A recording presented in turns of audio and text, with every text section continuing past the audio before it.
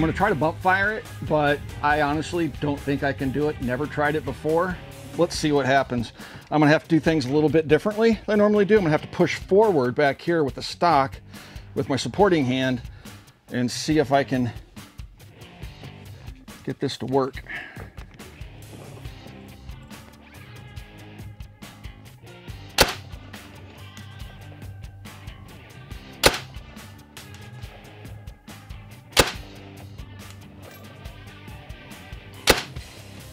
Dude, it's not even close.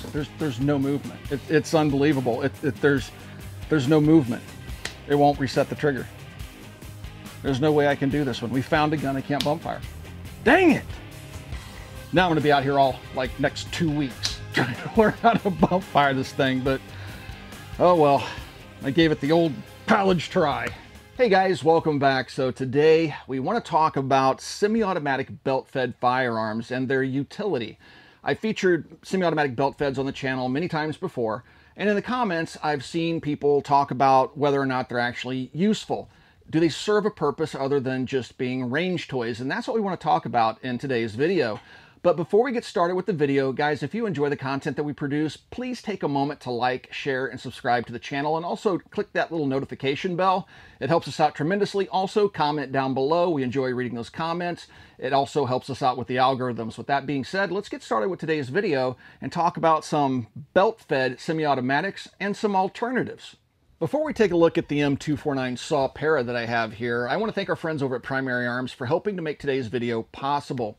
If you guys aren't familiar with primaryarms.com, please check them out. They have a great selection of everything from firearms, optics, to bipods, and any type of accessory you can think of. They generally have amazing pricing, fast shipping, and outstanding customer support. We're very happy to be working with primaryarms.com, so again, please swing by and check them out.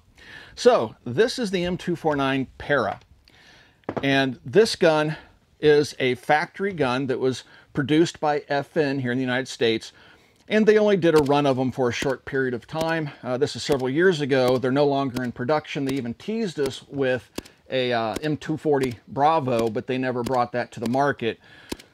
These guns immediately became popular, and that's because people want to own a saw. And owning a fully automatic saw requires a post-sample letter and being an FFL SOT and all these things the average gun owner just can't do. It's not practical thanks to the '86 machine gun ban and President Reagan and the NRA. So we're stuck with semi-automatic versions if we want to enjoy these firearms at all.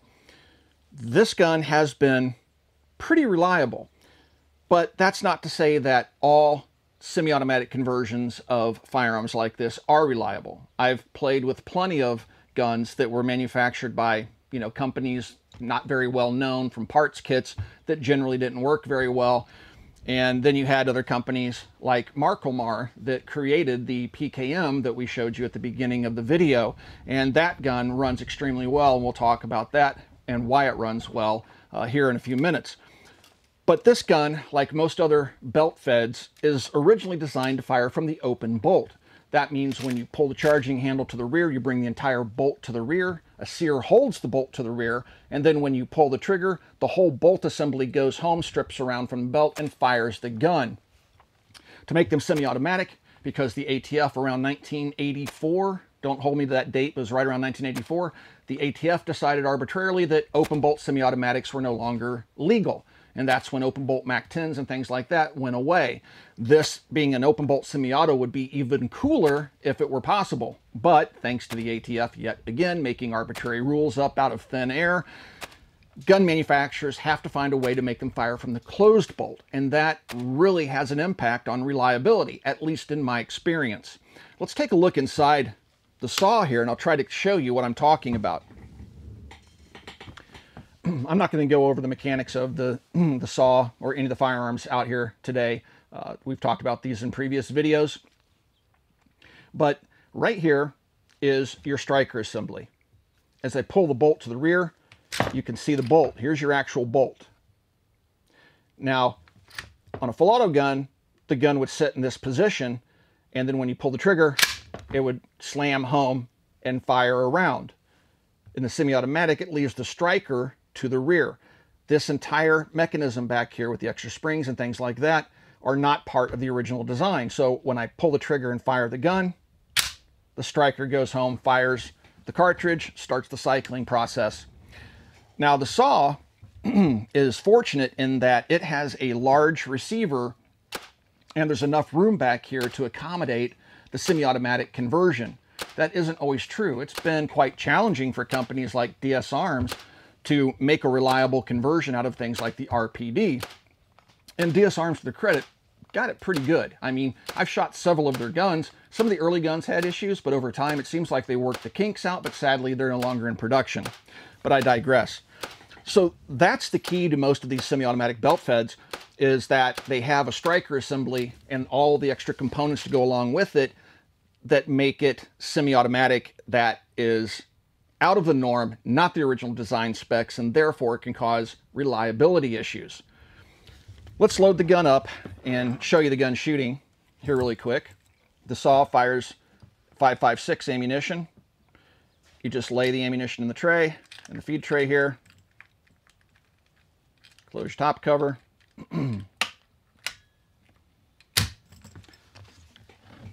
Grab the charging handle, pull it to the rear, and let it go. Don't ease it home.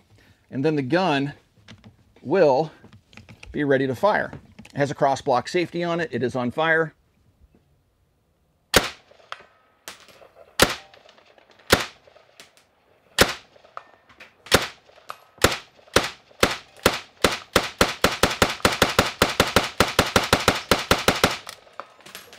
So it has a long, fairly light trigger. That's about as fast as I can fire it semi-automatic.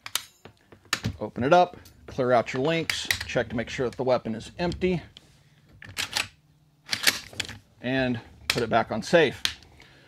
So it uses the same links as the standard fully automatic version. It uses accessories. This is not the original stock that it came with. It came with the early Para stock. I found this stock online, and I was able to put the updated stock on it, which I prefer over the original Paratrooper stock. And so it'll accept, you know, the accessories that were available for the guns and stuff like that. And this is an example of a reliable one.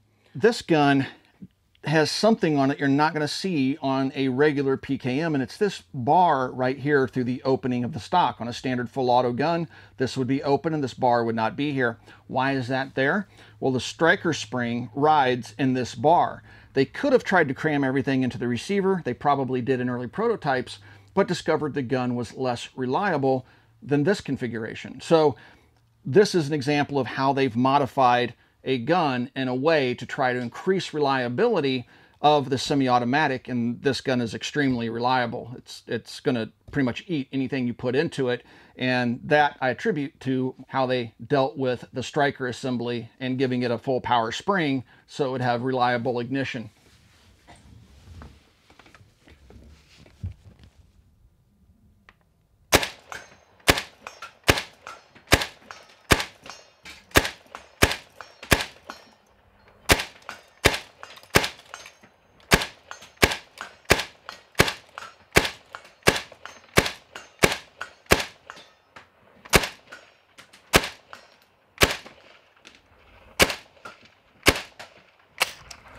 Let's talk about the pros and cons of using a firearm like this. Now, first of all, obviously the biggest positive that they have is relatively unlimited ammunition.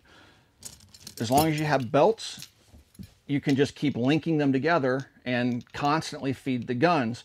Now, this is a non-disintegrating com block type belt. That means as the gun fires the ammo, the belt continues to fall out the other side of the gun until it's finally out of ammo. Then the entire belt will just drop out of the gun, right? So it stays together. The belt does not disintegrate. When you take a look at the M249 that uses the M27 links, which is a military standard here in the United States and within NATO, these are disintegrating links. So when you fire the gun, the spent cases and the individual links break apart and both are ejected out the side of the gun. They don't stay together like they do on the com block links. And in this case, you're truly only limited by the number of links that you have, because you can link up a 10,000 round belt if you have enough links on hand. So that's one of the pros to a belt fed. The biggest problem I have with these is that they're semi-automatic, and our Second Amendment says shall not be infringed. And it was a gross infringement to take these away from us as they were originally designed, and that was open bolt machine guns. So, you know, I can't really say that's a pro, that's a con.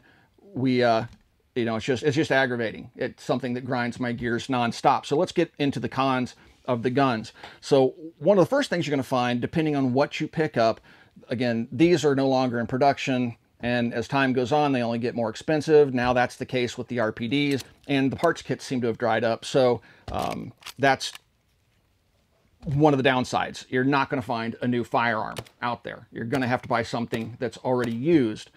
Now, you're going to have reliability issues with some of the guns, especially if you don't buy a gun that's manufactured by a big name like FN.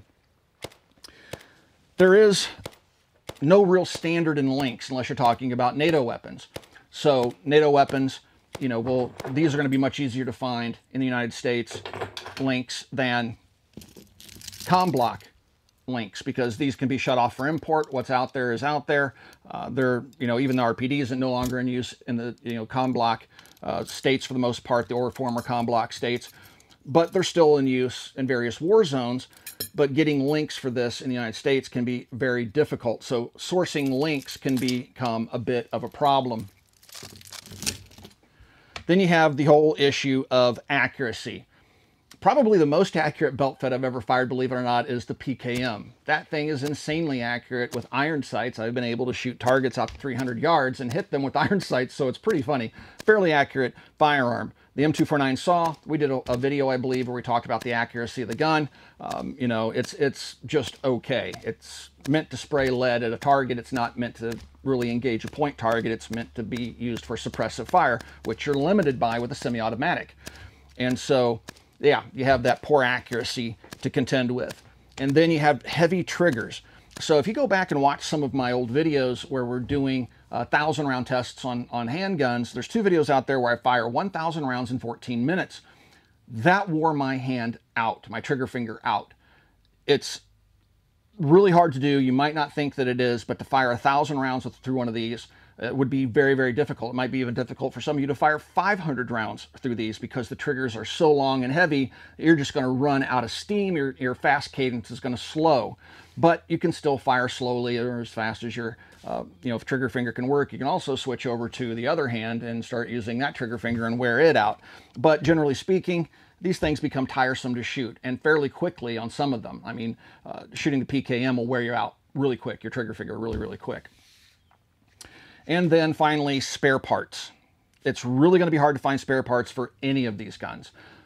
You may still be able to find some parts kits out there, and you may be able to find bits and pieces of parts out there, but the conversions on many of these guns are unique to the guns themselves. Take the DS Arms RPD here, for example.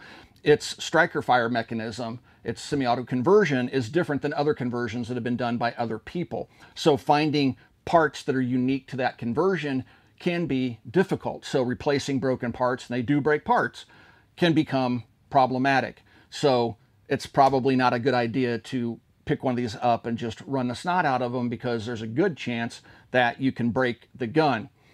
So those are kind of the pros and cons as I see them. If you guys have other thoughts out there, either pro or con, please comment down below. I look forward to reading those comments, because I'm sure I've overlooked something in trying to break that down for you guys. So again, comment down below. I'll check those comments out and try to respond to them, and look forward to what you guys have to say.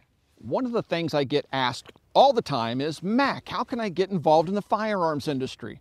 Well, one of the best ways to do that is to consider going to Modern Gun School. It's an accredited school, and they offer all the modern classes that will get you up to speed and be able to empower you to go out and find a job in the gun industry.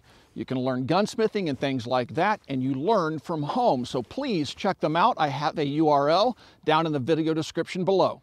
I want to thank our friends over at Federal for supplying the ammunition for today's video. The 5.56 that we're consuming was donated by Federal to us to use to make videos like this one, and we love Federal ammunition. Been using them since I was a kid, and we really love working with Federal ammunition.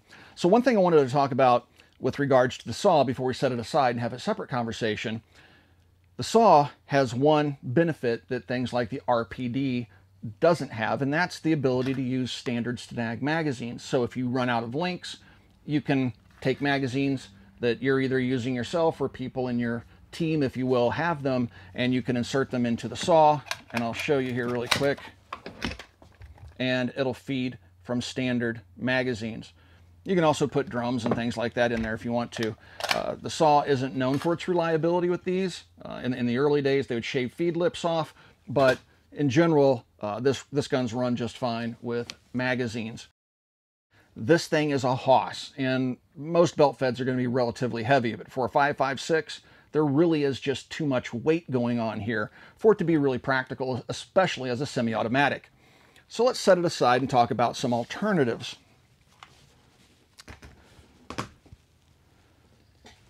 The United States Marine Corps did something, and they went kind of back in time to pull the concept out to give new birth to it, if you will.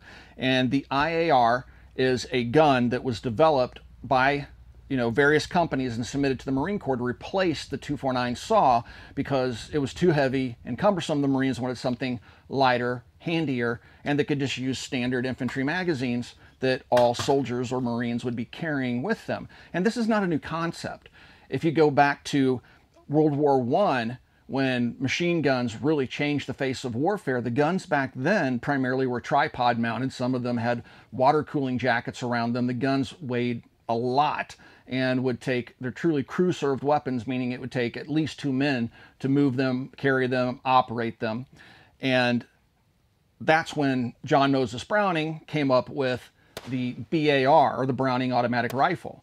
And it was a rifle that was lighter than a gun, say like the 1919, certainly lighter than guns that would use water-cooled jackets, could be carried by one soldier and used as a rifle, although it was heavy for its time. It's not a light weapon, but one soldier could easily use the weapon, and that weapon served us through, World War I, World War II, Korea, and, it probably you can find it on battlefields out there somewhere still today.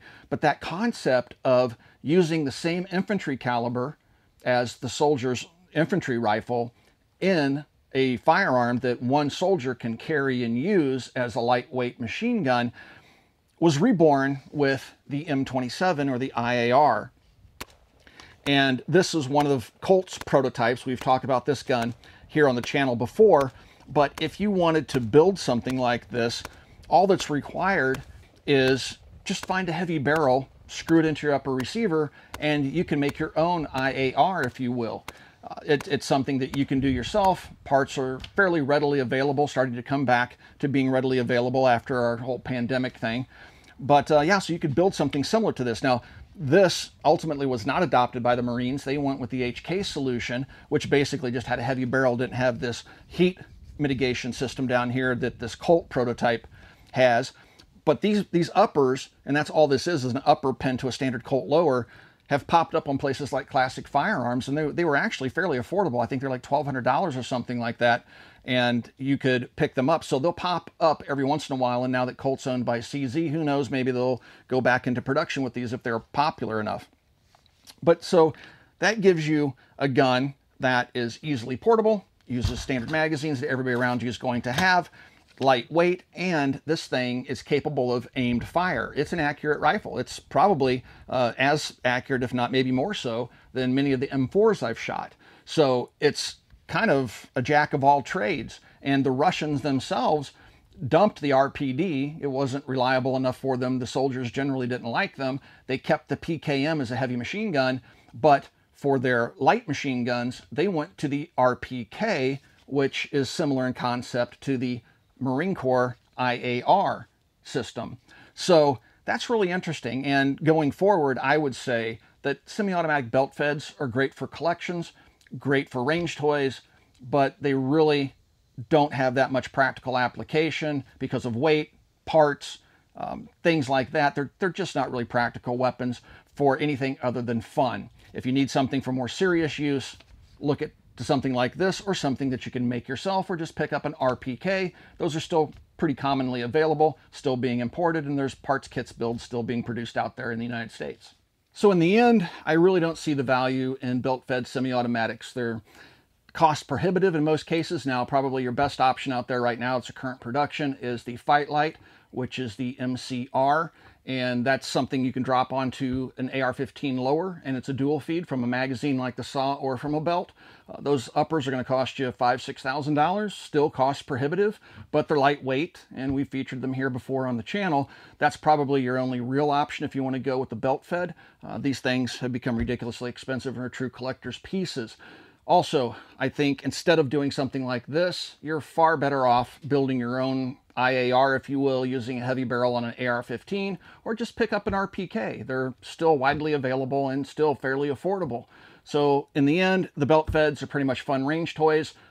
They're nice collector's pieces, things like that. But in a practical sense, I take the IAR or the RPK over one of these. All right, guys, I look forward to the comments down below. If you'd like to support us here at the Military Arms Channel, the best way to do that is to become part of our Patreon family. Follow the link down below. You'll get early access to videos like this. You'll have direct access to me. I answer all private communications, and we've built a really cool online community over there, so please check it out. Again, the link is in the video description below.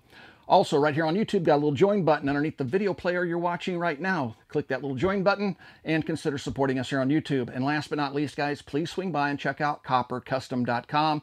Thank you for 13 years of support. We'll talk to you guys soon.